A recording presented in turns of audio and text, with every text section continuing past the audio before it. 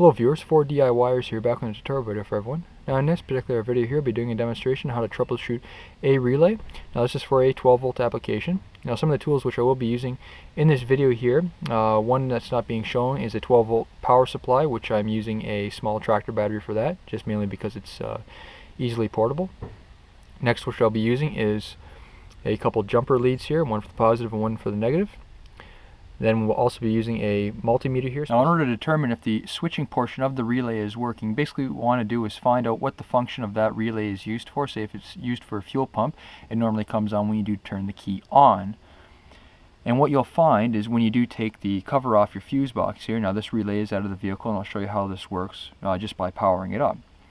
But when you take that cover out, you normally hear a clicking sound, and you can go ahead and just put your finger on top of the relay like so, and once you turn the key on you will feel it click, or when you turn the key off you'll feel it deactivate then, which would also make a sound. Now just to show you how this works here, when I'm using a 12 volts source, now I already know which side the coil is operational on, and I will show you how that works in a minute, but just to show you what the sound's like.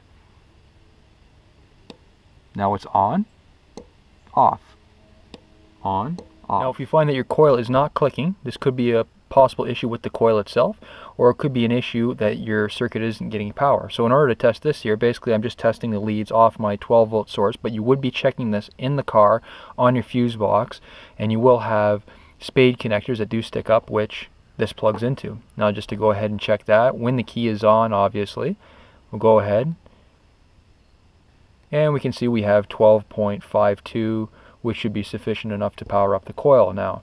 Now if you do find it is for another circuit that doesn't turn on with the key, say for the headlights or something, you will have to turn on the headlight switch in order to run power to the circuit. And once you remove the relay from the vehicle, they will normally have a wiring diagram on the side of them, how they work, which pin goes to what internal part in the inside of the relay here. Now sometimes this may be located on the side or the top. It could be an engraved type lettering, or it could even be just a printed text on the side of it. Other ones, they will have a serial number, which you can use to go online and look the wiring diagram up for them. Now this one here is a fairly simple common relay. Now basically what we have here is we'll have 4 different pins. Now they will also include more pins or less pins, it depends on the design of it, and you will have a switching device in it, and you will also have a coil in it. Now some extra ones, they also include extra electronics in the inside, which remove any voltage spikes which could be hazardous to the system. Now this one here also does include one of those as well, as you can see on the side here, and that is a resistor. Now basically here, this one's a 4-pin relay. So what we have here is we'll have pin number 30, 87, 86, and 85. So 30 to 87 is for the switching portion of it, and 86 to 85 is for the coil portion, which does control the switching portion of it. So basically for the switching portion here, this will be the high amperage circuit, and on the coil portion will be the low amperage circuit. Now going within reference to the diagram on the side here, as we can see we have 4 pins on the bottom here, and each of them are numbered: 87, 30, 86, and 85. So first what I want to start by doing here is testing the coil side of the relay. Now what we'll be using for this is a multimeter and set to the ohm setting. Now we're looking for a reading between 50 and 120 ohms, which tells us the coil is functioning correctly and it is in good working order. Now the larger range is dependent because you will have different size coils as well. So what we'll do here is going with the 85 to 86. We'll be testing those terminals here.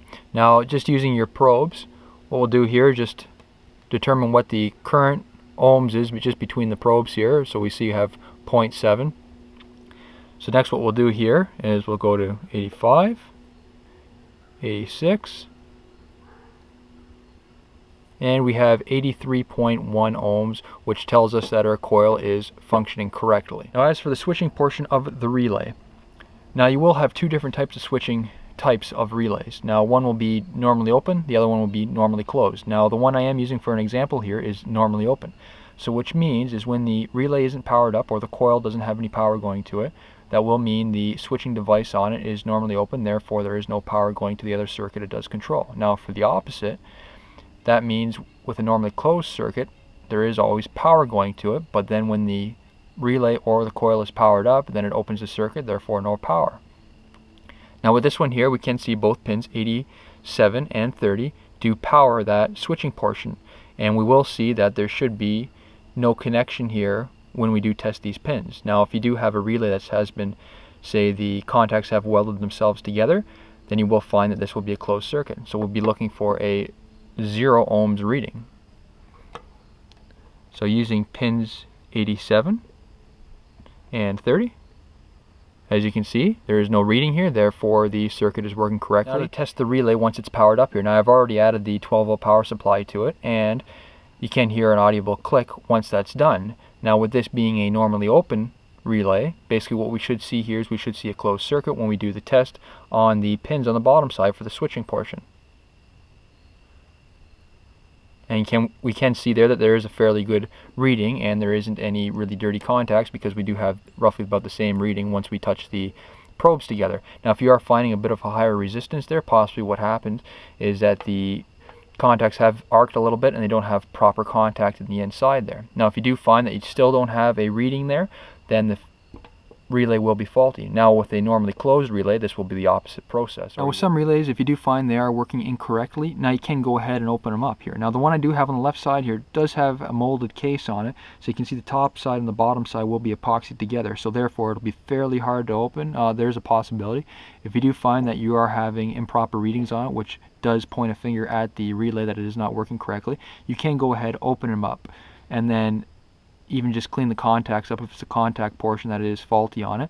If you do find that the coil portion isn't working, then you do have to go ahead and replace the relay then. But you can go ahead, open them up, and sometimes jumper them over to see if they do power up the circuit again and everything does work correctly.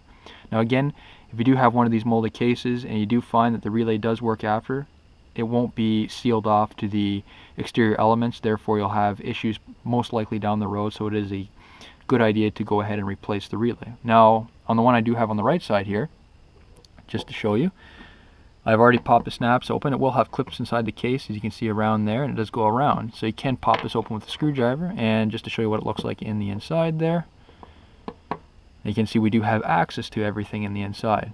Now just going on the top side here, just to give you a better view, we do have the coil here which does power up, and we also have the switching device on the opposite end here. So just to go ahead and push it with my finger, this one is a normally open circuit. Now if you do find there is issues with the switching portion of the circuit there, so there will be the contacts right in there, what you can do is you can go ahead and clean those up with some sandpaper. Now the sandpaper which is intended to be used for this, which won't have any issues on the circuit, is a non-conductive or aluminum oxide sandpaper. Now once you've cleaned them up there, you can then go ahead and use a little bit of contact cleaner and just clean any of the remainder dust out of there, and go ahead and check to ensure that the circuit is working correctly again. Now just to show you how the relay does work when I do apply power to the circuit and when the case is off of it, and then this relay does operate at a normally open position. Now just to show you what a more complicated relay looks like, we do have actually two relays, separate relays in the inside here. So we'll have a coil here, coil there, and we also have switching devices on each of those coils. Now this one doesn't come with a wiring diagram on the side of it, but it does come with a serial number which we can look up to determine the wiring diagram for how this does operate. And you can see on the bottom side here we also have many more pinouts as compared to the one I showed you previously. Now with this one also, it does come with a plastic case on the top side which we can remove. You can see the clips on the bottom side here, so we can actually access it without destroying it, and therefore there is a possibility of repairing this one. Now with this one also, it does operate on a normally closed circuit on both those relays. So what can happen here is once the coil is powered up, it opens up the circuit then, and therefore turns off whatever it is operating. Now just to show you how this circuit does work, when I do apply a power to that one coil here, now this is the coil on the bottom side here, I actually have the relay upside down just the way I have my wiring set up. So just keep an eye out here, the switching device is right there. And just to show you when I do turn it over there, hopefully you get a little bit better view, just look right in the inside there. So this concludes the rest of my tutorial video. If you have any comments or questions, please don't hesitate to post them below. Also, please subscribe to my channel and like my video. Thank you for watching.